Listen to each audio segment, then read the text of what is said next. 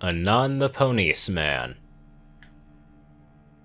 You are Anon, Poniceman in a Ponicemare's world.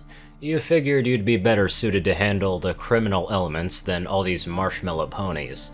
You were right, but you forgot two things. You are a stallion. The criminals are marshmallow ponies too. So, here you are, stuck behind a desk while your fellow officers risk noogies and skinned knees. They only come to you when... Oh, hey Chief, what's up? Gruff Puff looks grim. The bad pony who stole the Ambassador's teddy bear won't talk.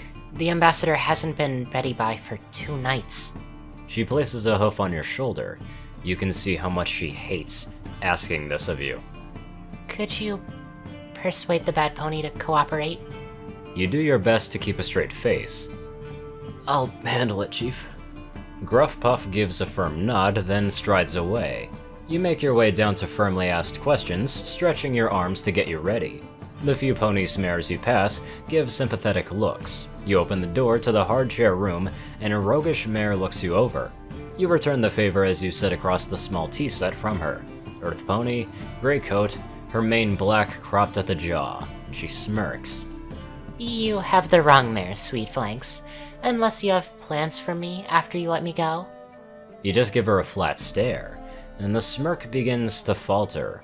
You methodically move the tea set onto the floor, piece by piece, letting the clatter sound in the small room. She watches you warily, uncertain.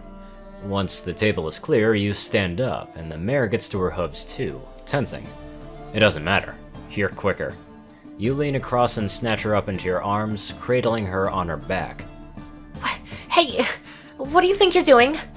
You bring her face close to yours, muddling her mind with your breath and scent. At last, you speak. I'm disappointed, little filly. Her eyes go wide, her struggling limbs slowing, and you frown deeply. I thought I raised you better than this. What? Don't take that tone with me, filly! She freezes up, assaulted by the raw force of your paternal presence. Yes, Papa. You begin rocking her gently. I know you're not a bad filly. You stroke some of her mane out of the way, gazing into her teary eyes. You just made a mistake. That's all. Now, why don't you tell me where you hid the Colt's teddy, and then we can get you some ice cream.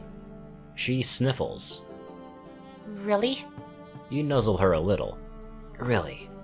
She spills the beans and you send a mare to retrieve the teddy. Then you guide the shell-shocked thief to the department ice cream machine and keep your word.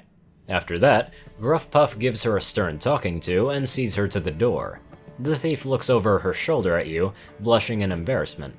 Would it be okay if we talked again? You give her a smile. Sure. Just make an appointment with the front desk. She smiles then. Thanks. I'll be good to go now.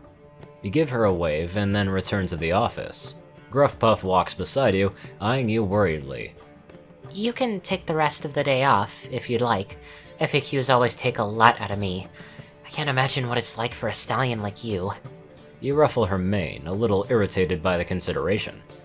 I'll be fine, and I'd hate to let the paperwork pile up too much. She unscrunches. Right. Well, I know I've said it before, but the department's lucky to have a stallion like you on the force. You grin. You just like staring at my butt. Gruff Puff hits you on the arm, hitting like a marshmallow bouncing off a side of beef. I am far too old for frisky colts like you. If you aren't going home, then get to work. Aye aye, Chief. She nods and retreats to her office. Just another day on the job. It finally happened. Your campaign of suggestion, mild seduction, and the casual mention of a concern about your weight has finally paid off. You are on patrol. Admittedly in the quietest part of the city, with 2 mare officers accompanying you, but that's not important. It feels good to just walk around in your uniform, stretching your legs, keeping a watchful eye out for crime. The citizens you pass look at you with respect, deferentially looking down and blushing when you greet them casually. A weather team pushes some clouds over to the central park, a few of the mares gesturing towards you. Hey, tripod, trot for us. They laugh raucously. Downy Draft fluffs up angrily, her wings rustling. What's up? The Pegasus Ponies officer scowls. Ponies like that give us Pegasite a bad name. You tilt your head. Reckon we should do something about that? Downy grins. Be my guest. Point Hexter gives you an unimpressed look, but doesn't say anything. You turn towards the weather team and get serious. Hey, you three, get down here! The catcallers glance at each other and shrug. They swoop down and land about 50 feet away, and the lead mare is gazing in what you have to come to recognize as the crotchward direction. Can we help you, officer? You snap your fingers loudly, directing their gaze upward. Then you pour on the scowl. Ponies aren't great at shows of displeasure, but they're used to being scrunched at from time to time. That's not what you're doing. Your forehead wrinkles. Your frown deepens. You start a low rumble in the back of your throat. And all 5 mares' eyes shrink to pinpricks. You bare your teeth in a silent snarl. I thought Manhattan weather teams were the best in Equestria. I thought they were professional, hard-working mares. One of the catcaller's wings slowly extended, her face reddening. Just... ignore that. I better not hear about this again. Understand? They nod once, then flee. Downy exhales shakily. Tartarus. Anon, remind me to never, ever make you angry. What? Why would you ever worry about angering a harmless little stallion like me? Point Hexter snorts. You are neither little nor harmless, Officer Anonymous. Frankly, I'm beginning to doubt whether or not you are even a stallion. You rock back in mock pain. Whoa! Sick burns from Officer Cold Shoulder! She gives you a flat look as Downy giggles. My name is Point Hexter. Enough of this, we have to beat a patrol. I suggest that we do so. Good point, Hexter. I'll try to rein in my shenanigans. She nods sternly and takes the lead position. You fall into step with Downy, and the Pegasus beckons you closer with a wing, glancing at the unicorn. You lean down so she can whisper. Don't worry. She's just being a hard flank because she doesn't swing your way. Normally, she's much nicer. You look speculatively at Point Hexter. Doesn't that also mean that she likes you? Like... Point Hexter glares at you over her shoulder, her face reddening. That is none of your business. You hold up your hands and surrender. Downy Draft grins. He's gonna hear about it from some pony. Pony and I... we have a somewhat special arrangement. We won't herd, even though I am bi. You shrug. Sounds reasonable. Hexter stops and jabs a hoof out at you. See, even he thinks so. Downy ruffles her wings in a Pegasus-y shrug. I wasn't raised as liberally as you two. It doesn't feel like a herd unless there's a stallion to take care of the foals. I still love you, Pokey Muffin. Hexter blushes furiously, then does an about face. That's enough talking. Every pony, we're on duty. Let's act like it. You throw a mock salute. Yes, ma'am! Downy smiles and the 3 of you continue. Point Sexter had mostly gotten back to normal by the time the patrol found a stallion staring up fretfully up into a densely limbed tree. Hexter glances significantly at you, and Downy then leads the way over. What seems to be the problem, sir? The stallion paws nervously at the ground. My foal is up there. Please, get him back before he falls. Sounds like a job for Officer Monkey. He'll be down in a jiffy, sir. Anon. You scramble up the trunk, focused on the little colt, up in the branches. You make it a few more feet before the little guy starts glowing and drifting down past you. You look down to see Point Hexter smirk at you. The colt soon reunited with his father.